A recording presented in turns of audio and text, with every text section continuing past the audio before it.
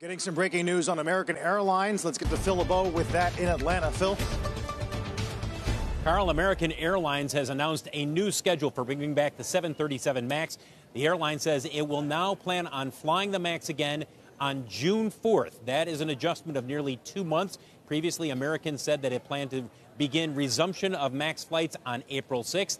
Well, now it has joined United in saying that MAX is not going to be back in the schedule until June at the earliest. So when you look at the three U.S. airlines, Southwest, American, and United, you still have Southwest expecting to fly the plane sometime in early to mid-April. And then you've got early June for American and United.